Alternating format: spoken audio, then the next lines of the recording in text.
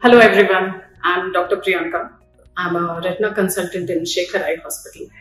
Today I'll be talking about cardiovascular diseases and how it affects the eye. So when I say cardiovascular diseases, it comprises of multiple entities. So it can be coronary artery disease. So basically diseases which affect the vessels of the heart. It can be stroke. So in this, the vessels to the brain are affected. It can be deep venous thrombosis, in which generally the problem is in the blood vessels, in the legs, extremities. Then it can also be comprised of congenital heart diseases. So kids who are born with congenital heart defects. This also is included in cardiovascular diseases. Then rheumatic heart disease, which is an infective form of heart disease. And then the last one would be peripheral arterial diseases, which generally affects the fingers and the feet, basically the extremities of the body.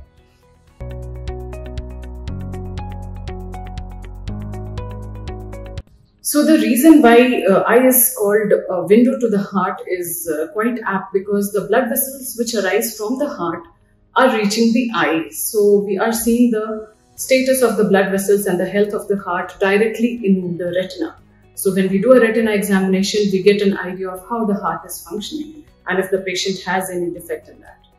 For example, I'll tell you about one scenario wherein a young gentleman walks in with some blurring of vision or just a routine checkup, and on examination we find out that the blood vessels inside the eye have narrowed down, and also there are some lipid deposits and some fluid pockets inside the retina, and which is quite suggestive of a hypertensive retinopathy, which has been there since quite some time.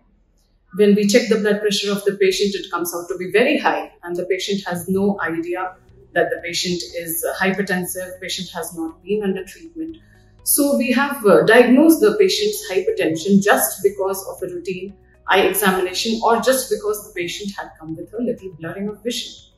So now in this kind of situation, because we diagnosed the hypertension, which is high blood pressure, which was quite high on that instance, the patient is further referred to a physician and is treated for the same. Had he not come to us, had we missed the findings, then the patient would have had a bigger stroke or a heart problem in future if the hypertension was left untreated. So another scenario would be like a patient, say middle age or elderly, coming to us with blurring of vision which has been recent in onset. So on examination of the retina, we find out that a vein inside the retina has been blocked, which has caused swelling up of the retina. So in such cases, we do a thorough investigation and try to find out why this blockage happened. So generally the patients would already be hypertensive, diabetic, on treatment, or have had some heart issues also. But when it happens in young, we need to be more careful and do some more investigations, go that extra edge to find out why that blockage happened in a young individual. So we put the patient through few tests and we advise for a physician consultation. And many times we find out causes like increased homocysteine, altered lipid profile, the cholesterol levels is altered, or the hypertension which was undetected. So these things are taken care of just because we found out the problem in the eye. The problem in the eye primarily can be treated by injections to the eye and regular follow-up. But when we look at the larger picture, that we found out what the problem is and we start treating the problem so that this event which has occurred in the eye doesn't happen elsewhere in the body and cause more devastating outcomes. Another scenario will be like elderly gentlemen or even youngsters nowadays, young people, middle-aged people. We see them coming to us with a complaint of a sudden onset, partial or complete loss in vision. And on examination of the retina, we find out that arterial supply to the retina has been blocked. So the retina doesn't get any blood supply at all, and then they develop a loss of vision. So this kind of situation, when it happens, when there is a complete arterial blockage, the chances of visual recovery are very poor and it is almost irreversible. But when we look at the larger picture, once we see that a patient has come to us with an arterial blockage, we advise the patient investigation, especially, the blood vessels supplying the brain and the eye, which arise from the heart. Those blood vessels can be scanned by a test called a carotid Doppler. We also advise for echocardiography, which is ultrasound of the heart, and to treat the patient.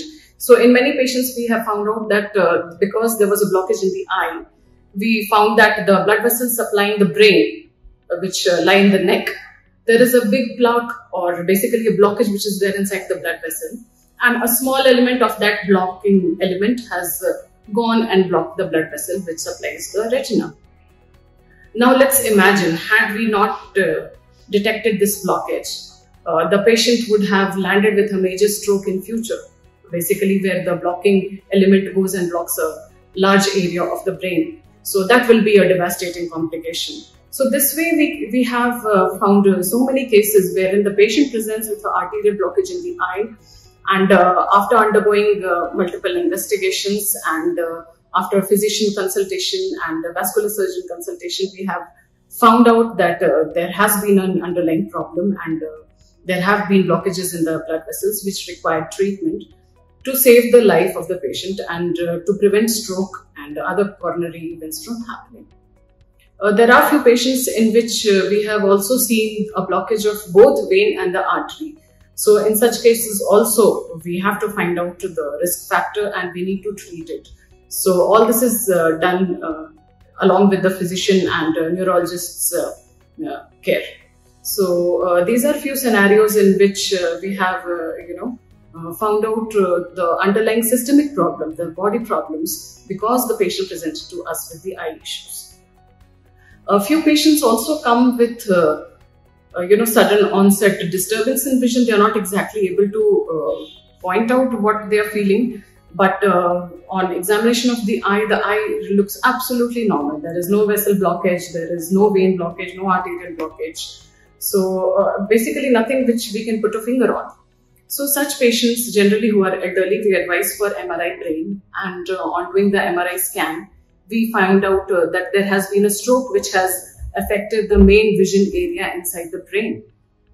So now, because of this eye finding, we find out that the patient had a tendency of stroke, which has as of now affected only a small area, which in future could have affected a larger area. So the patient is referred to a neurosurgeon or a neurologist, and the patient is taken care of to prevent further stroke from happening. There are few patients who come to us with complaints of vision loss happening for a few seconds, and then they regain the vision. So this is also called a mini stroke.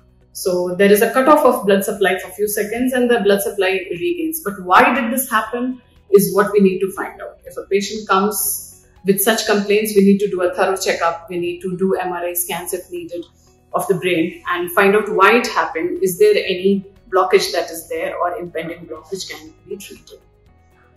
So looking at such scenarios where there are so many entities threatening the eye and the general health in elderly plus young, we need to impress upon the fact that any vision disturbance, be even if you are young or middle-aged or old, any kind of vision disturbance should be taken care of. You should visit an ophthalmologist and get your complete examination done. You see, the retina especially, it acts as a window to the heart, and we have been able to treat and timely treat so many patients, and it has affected them basically to prevent them from going into a more devastating state of major strokes or heart diseases. Thank you very much. So please get yourself checked if you have hypertension, diabetes, any heart disease. We will be very grateful to help. Thank you.